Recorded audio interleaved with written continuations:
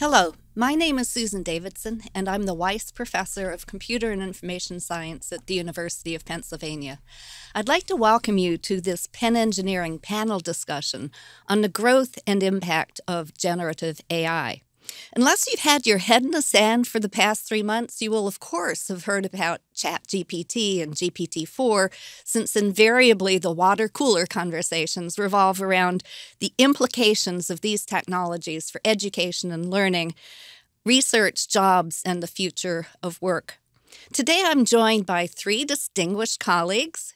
Chris Callison-Burch, who is an Associate Professor of Computer and Information Science, Robert Ghrist, who is the Andrea Mitchell University Professor in the Departments of Electrical and Systems Engineering as well as Mathematics, and Michael Kearns, who is a National Center Chair Professor of Management and Technology in the Department of Computer and Information Science, and the co-director of the Warren Center for Network and Data Sciences. Chris, Rob, and Michael have been thought leaders in Penn Engineering for years and will help us understand what is hype and what is reality, where this technology is going, and what the implications are for education and learning, as well as jobs and the future of work. Let me start with Michael. Michael, you're the senior member of the panel here, and you've been on the ground floor since the beginning of AI. Can you tell us your perspective on the evolution of AI from carefully curated domain knowledge and scripts evolving to statistical learning to where AI is now able to reason about context and explain itself? Sure. Well, first of all, just for the record, I wasn't at the very beginning of AI back in the 40s or 50s, but fair enough. Yeah, so when I started studying machine learning specifically in like the mid-1980s, it was then a kind of obscure subfield of the then discredited larger field of artificial intelligence. And I think the big difference between where we are now and where we were then is that people forget that there simply wasn't any data back in the late 1980s. So the machine learning approach sort of wasn't effective, even though it was, an object of study. And if you looked at areas like computer vision, for instance, people did things that would be considered very rudimentary and odd now, like actually handwriting from scratch, computer programs that did things like try to detect edges in images and segment objects out. So it was a very handcrafted approach. As you said, it was sort of people writing programs to do things in a very direct way. And basically, starting in the 90s, but especially at the beginning of this century, I love that phrase, what changed was, I think, really the advent of the consumer internet, which basically generated massive amounts of data by people posting photos online and having conversations online. And then, standard sources of information like the New York Times migrating online. And this basically opened up a whole new set of possibilities to take all these problems that had to be solved kind of by hand before and essentially try to train from data, right? So, you want to detect cats in images, which seems to be a very important problem in AI and machine learning, or maybe it's just expedient because there's so many cats online. Instead of sort of trying to write a program that detects the ears and the whiskers, et cetera, you just train a model to distinguish between photos with cats in them and not by having, labeled examples maybe from captions. And so, that kind of takes us to about 10 or 15 years ago.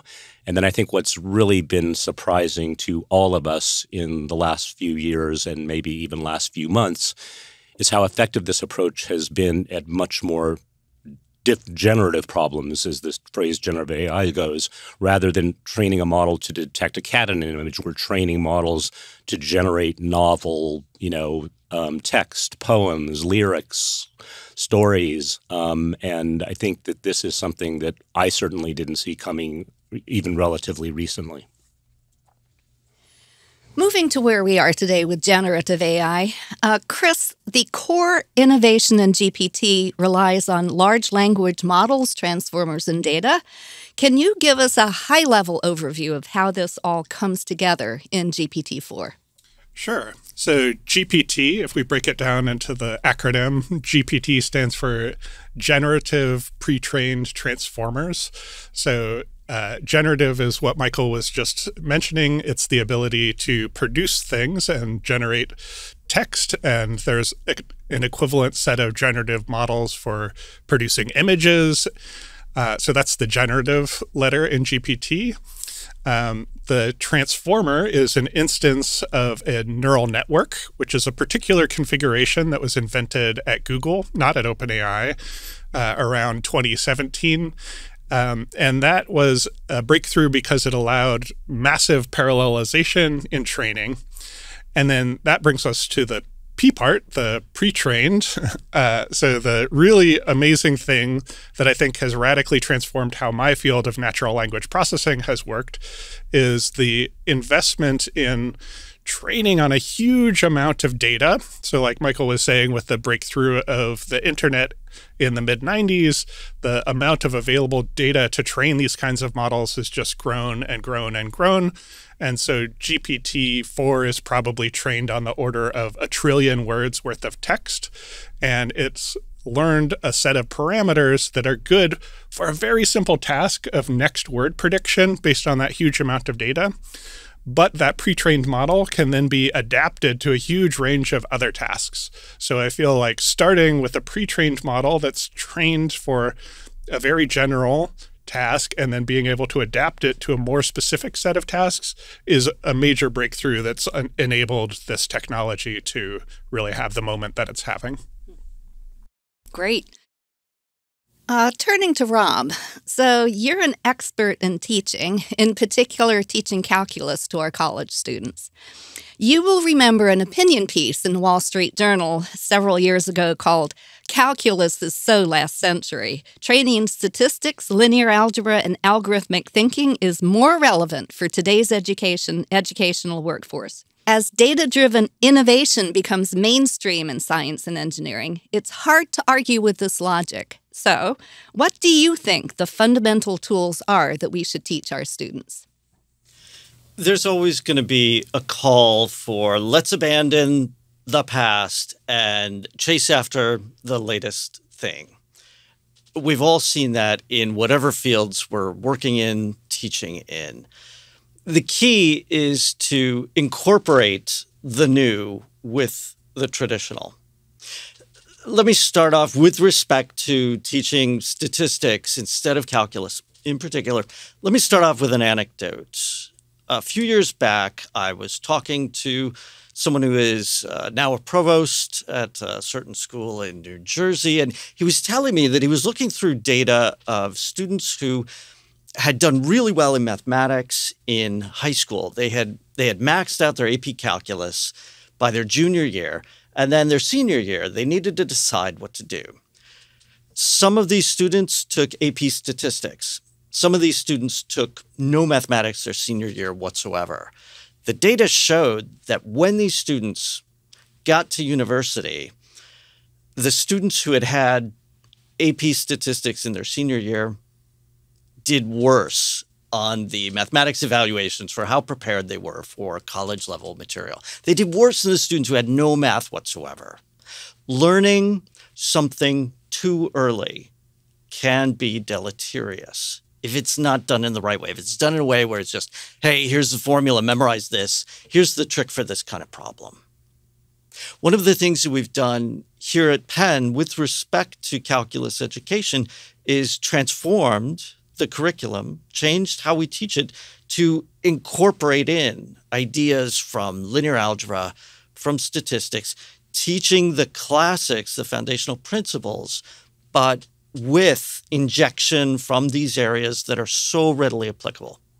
So, for example, when we teach the dot product of vectors, we talk about word embeddings. We talk about SVMs. We talk about these techniques that are so important to AI right now. When we talk about optimization, saddle points, we mention Nash equilibria and their application in things like GANs. Again, very important in AI.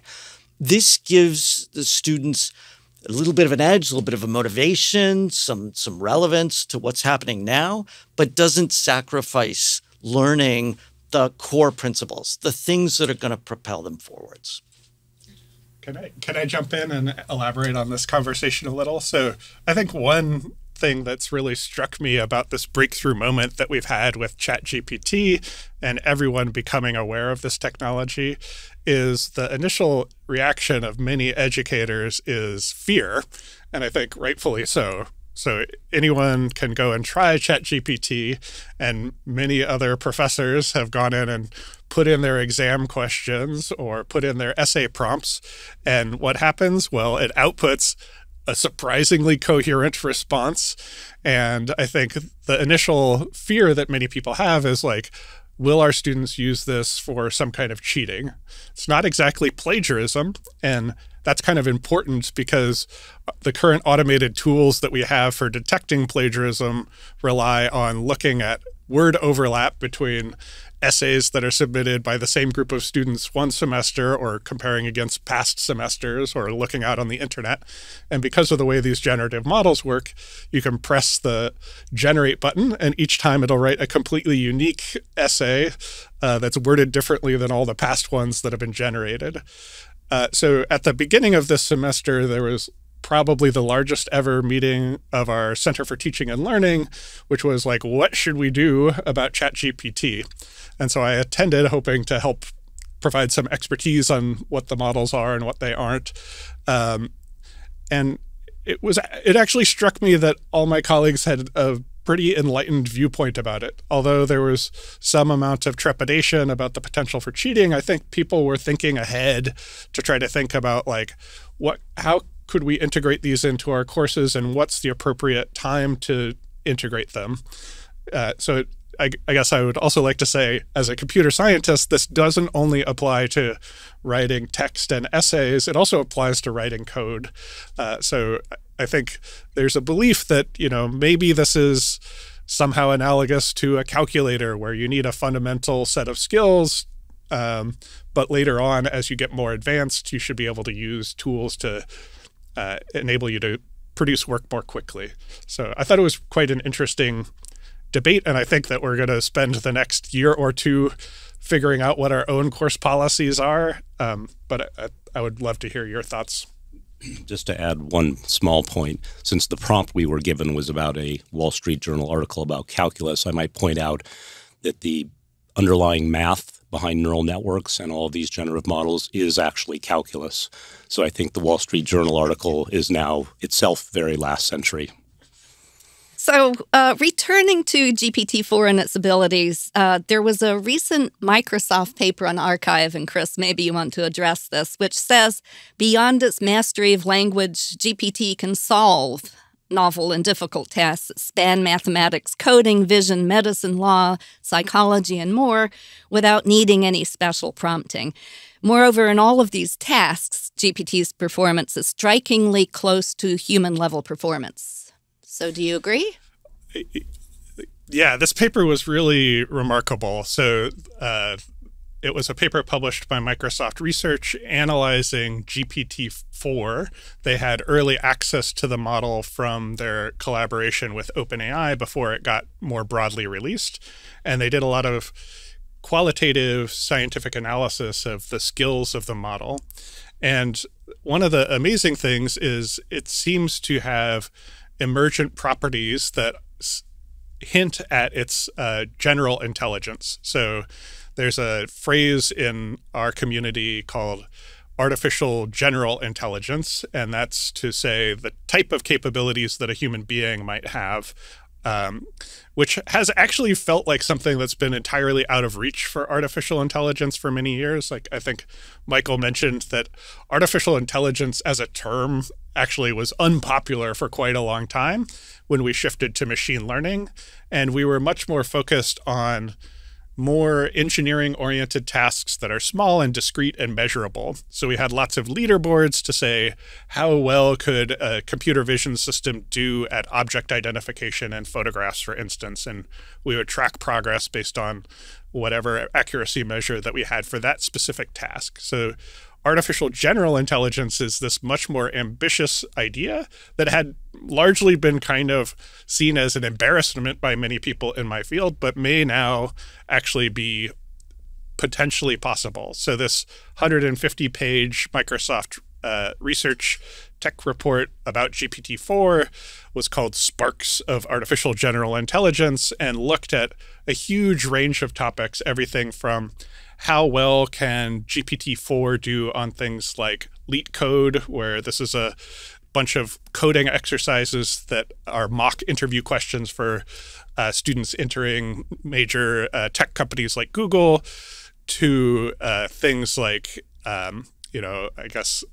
business school exams and all these very practical things where the machine seems to be able to perform at quite a high level of human proficiency. But then perhaps even more interesting and exciting is they probed for different elements of what we might consider human intelligence for things like theory of mind. So one of the core elements for us to be intelligent beings is to understand like what the mental representation of the world is that our interlocutors have. So if I understand that something's happening behind you that you can't see, then I know that you don't know that that's happened. And so I build a mental model of your understanding of the world, and I have a theory of your mind. And so some of the experiments that Microsoft ran on GPT-4 suggests that it might have the inklings of a theory of mind, which is really incredible and mind-blowing, given that these are trained in this very simplistic way of trying to predict the next word. So something about the massive amounts of data and the huge range of things that they've been trained on have this emergent intelligent property. Scary. I know that some people worry about them having cognition. So what about that idea, Michael? What Chris said notwithstanding, I mean, when you talk about cognition or consciousness, on which the latter term I might remark that even people who study it for a living don't seem to know how to define it. I think an interesting experiment would be to put, two copies of a ChatGPT in conversation with each other, because I think one of the things that we associate with human intelligence is essentially having an inner life, right? And right now, models like ChatGPT don't have that because they're just sitting there waiting for you to type the next prompt in. They need, in order to do something, they need somebody to interact with. And so in that sense, they don't possess what I would kind of think of as an internal life. But they could if you put two copies in conversation with each other. And I think that's an interesting experiment that I'm a little surprised I haven't heard about yet. Wow. Actually, one just came out this week from Stanford University. Okay. And? So essentially they built a version of SimCity, this classic game, where they had 24 simulated characters in a little simulated village. I did hear about this, but I didn't realize that's what they had done. Yeah, okay. and they gave each instance of the language model a memory. So it has an episodic memory where it remembers what that character is doing at various times throughout the day. And so it can consult that as part of the context that it uses to generate when it's talking to the other simulated characters in the story and when it's trying to plan. So, it was all very cutesy and nice. So, one character was planning a Valentine's Day party and things like that. But okay, I'm gonna go read this. Yeah, it's. I mean, I think. So one of the interesting things about the idea of consciousness is, even just a few months ago, there was this researcher at Google named Blake Lamond who had a version of one of these large language models, which was Google's version called Lambda, and was interacting with it and got spooked into believing maybe this does have some kind of consciousness or sentience. And rather than doing a scientific investigation, went to the Washington Post and promptly got fired. And we all kind of snickered at it and thought, this guy kind of gone off the deep end. But I have to admit that lately I've kind of gotten a little worried and thinking well, how much more is there once we attach a memory to these systems and allow them to create persistent memories beyond our interactions with them? And, I feel that this is a question that I, as a computer scientist who's not a particularly deep philosophical thinker or cognitive science, is totally unequipped to answer. So I'm not going to make any claims, but I have to admit that it keeps me up at night. I feel very much that we're like a bunch of people standing around watching the flight of the kitty hawk saying, no, this is not flying. Those wings aren't flapping. This is not how biology solves the problem of flight. This is not flying. And indeed, what we have nowadays is not flying. But the things we can do. Well, this is all very scary, and we'll wait for the future. I wanted to get back to thoughts about education for just a minute, Rob, and ask you about a paper that Christian Turwich and the Wharton School wrote with the provocative title of "Would ChatGPT Get a Wharton MBA?" And he concluded yes. In particular, he said that not only is the answer correct, but it's superbly explained. He said the answer deserved an A+. Now, subsequent tests, it revealed that ChatGPT, which initially was really terrible at mathematics, but they seem to have fixed that in GPT-4. So what does this say about how we should teach and how we should test for knowledge and subject matter competence? What an excellent question. I think we're going to see all kinds of dominoes set up. Oh, well, I'm sure it's not going to be able to do this. And then a few months later, there it goes, and it will. And this means that we are going to have to be open to all kinds of change in the manner in which we teach, the manner in which we assess, what we expect students to be able to show and do. I'm very much an optimist that these tools are going to supercharge people's abilities to do all kinds of amazing things. I'm a little worried that, as with a lot of developments in tech, the young people are going to lap us olds, and they're just going to get really good at it really fast. And I think it's a very exciting time to be a professor, to have to keep up with what is happening so that we can best serve our students. I think we need to be open to change across the board. So we're not about to lose our jobs because of incompetence? I certainly hope not. I'm very much looking forward to the challenge of adaptation. So I have to admit that I'm really glad to be on sabbatical this semester so I don't have to grapple with it quite as instantaneously as everyone else who's trying to understand how this technology should be used, instantly reacting to its release.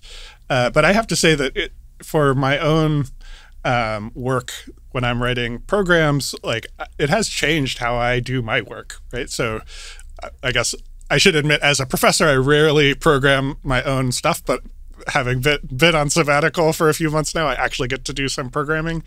And occasionally I would in the past, and I sort of swapped how I would investigate questions. So in the past, I would do things like look up the answer to some programming question on Stack Overflow, which is this question answer forum focused on programming languages, to type it into GPT-3, the predecessor to ChatGPT and GPT-4. Now I feel like much of the time has totally been tilted towards just interact with the machine, describe what it is that I want it to do and what programming language I want to write it in. There's some innovations that you have to figure out how to formulate the prompt properly, but it generates like very high quality code. So it's changed how I do my work. So I would totally expect that it should change how our students do theirs, and we'll have to learn, we'll have to be engaged ourselves with this material so we don't get too old and figure out how to use it appropriately. I teach a large class called Ethical Algorithm Design, and in our lecture yesterday, I just had them spend the entire time trying to elicit undesirable behaviors from ChatGPT and just post them to a Slack channel. And in 80 minutes, I got maybe 300 entries. It's pretty interesting. I still haven't digested it, but this is another educational use of ChatGPT. Get it to behave badly. Called red teaming. Yep. Right.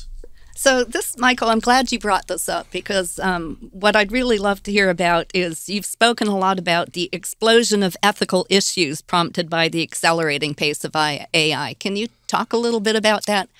Yeah, so like many people in the machine learning community, maybe around 2015, I started thinking hard about, issues like demographic bias in trained models, potential privacy leaks of training data by trained models.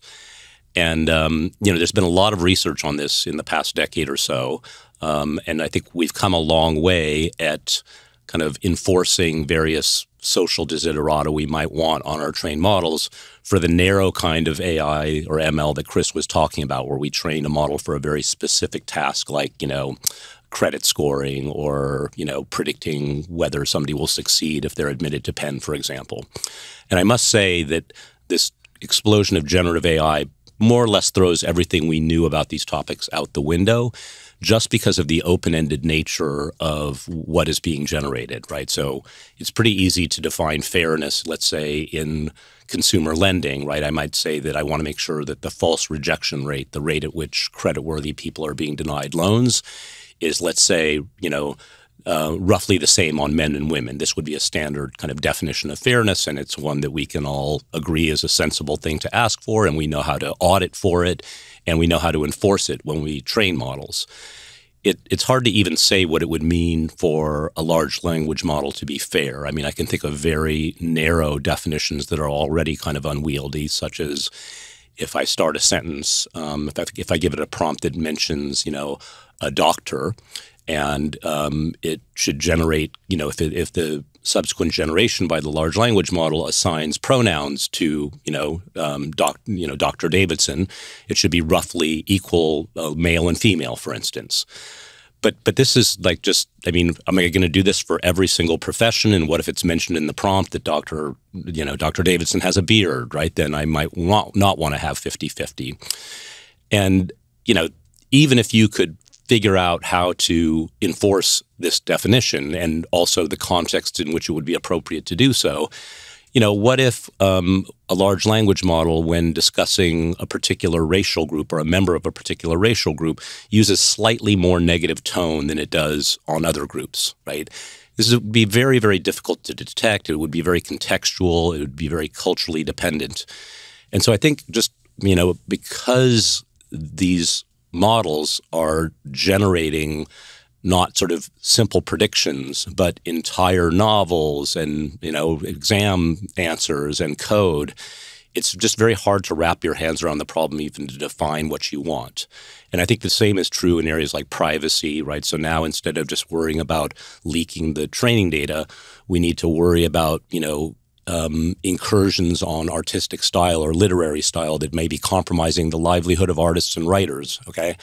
And, anytime something involves computers, if you're going to enforce some, notion of social good, you have to be able to define it precisely so that you can actually enforce it in your code or in your training process. And I think we're just very, very far from that and very, very far behind the technology on these issues right now. Could I elaborate a little bit on what Michael was saying? So giving a 30,000-foot view, these models, because they're trained on data from the internet, end up encoding a lot of the societal biases that is present in their data. So a predecessor to these large language models from 10 years ago called Word2Vec had this capability of being able to solve word analogy problems. So you could give it a problem like man is to woman as king is to blank, and it could compute that the correct solution for that was man is to woman as king is to queen. Around that same time, some of my colleagues tried the word analogy problem, man is to woman as computer programmer is to blank, and it suggested a homemaker, which is just so jaw-droppingly bad that... Can I interrupt? Yes, especially please. Since the first programmers were women. Exactly. But this kind of gendered roles that what men and women should be playing in society gets encoded in these models. So if you had told me when I was a college student that I would have to, in my future career, be careful that the algorithms that I was developing were not racist and were not misogynistic, I just literally would not have understood what you mean. But I think now we know that because of this data-driven approach, we have to be very careful that negative societal biases don't get encoded into the models themselves. So there's a really interesting emerging subfield of artificial intelligence that focuses on the problem of alignment. How do we align the behavior of the models to our societal values? And that can range everything from the type of work that Michael does on algorithmic fairness and theoretical guarantees to just practical like guardrails, where if you type something into ChatGPT, very frequently, if you're trying to do something a little naughty, it'll tell you, I'm not going to do that. And so those kind of guardrails are in place for good reason, because it could instruct you how to construct a misinformation campaign or to build a bomb or manufacture methamphetamines or whatever. It can do that. It's got the capabilities. So we want to make sure that it doesn't. Several of my students elicited this kind of thing just yesterday. But I mean, on this topic, I mean, I think what Chris is saying also shows why it's very, very hard to even make decisions about what you want when the setting is so general as these models, because there might be very interesting uses of these models where you wouldn't want to eradicate every bias that is present in the training data. And instead of bias, I might use the word correlation. So there is a startup, even from last week, of course, that essentially is proposing using large language models as replacements for things like focus groups in marketing, right? So you would describe the demographic properties of a fictional person to the LLM and then ask it which of two products it thinks they might prefer. So this is the same kind of bias we're talking about, like gender bias, but it's a different kind of bias, and it's one in this setting that you might actually want to preserve. If you eradicate single correlation that's present in the training data, you will also limit the use cases of this thing. And I think that the main, not solution to this, but the thing that might make these ethical concerns easier is when we move from this playground mode where these LLMs are kind of completely unconstrained and just almost a form of entertainment, to more focused use cases where you can really say, okay, in this setting, we don't want to remove these correlations, but we do want to remove these particular biases. So I'd like to close this discussion with a question that is on everybody's minds. With a new technology, people are often amazed and then excited and then petrified, and we seem to be entering the petrified stage. What are your thoughts on this? Every stage all at once is how I have been experiencing it. It is. We're at the top of the roller coaster, and it's pure joy and terror and anticipation at the same time. I love it. Should our students be afraid they're not going to get jobs because they're not needed anymore? Some of them are. I know. I've had to talk to several undergraduates this semester who have real anxiety about this, and I've tried telling them stories from the past about how wild technology comes and brings changes, but in the end, a lot of good comes out of it. So, Chris, I know you've been wrestling with this emotional roller coaster for longer than some of us. Yeah, so I got early access to the private beta of GPT-3 in 2021. And so I had like an 18-month lead time where I had my own career existential crisis before everyone else. And I have to say that like I have a feeling of unease. I'm super excited about this technology, and I feel like there's lots of amazing things that we're going to be able to do with it. But I think the rate of change and advancement is just really jaw-dropping and reminds me of the start of the pandemic when I plotted the number of cases and the growth rate and thought, we're doomed. And like I packed up my office and my desk chair before Penn sent us all home. And I moved into my own home office and I was like, okay, time to lock down. And this is this huge moment of uncertainty. And I feel a little bit like we're at that moment of uncertainty now. It may be that we're on this exponential curve where these machines just become incredibly performant on so many tasks that we then have to grapple with potential for societal disruption, with displacement of white-collar jobs in a way that we've never faced as a country, but are analogous to the displacement of blue-collar workers with automation and outsourcing. Or it may end up being that we hit a limit and a plateau, and it's more analogous to what we thought about self-driving cars 5 years ago, where it was looking like we were on a trajectory where we could displace taxi drivers and truck drivers and Uber drivers, but that turned out to be inherently more difficult than we were anticipating at that moment. So yeah, I think I'm also a mix of lots of emotions and lots of reactions. Well, if you work in responsible AI like I do, these are boom times. But more seriously, I mean, I think, these concerns are obviously legitimate and people have them. I'll sound two notes of optimism.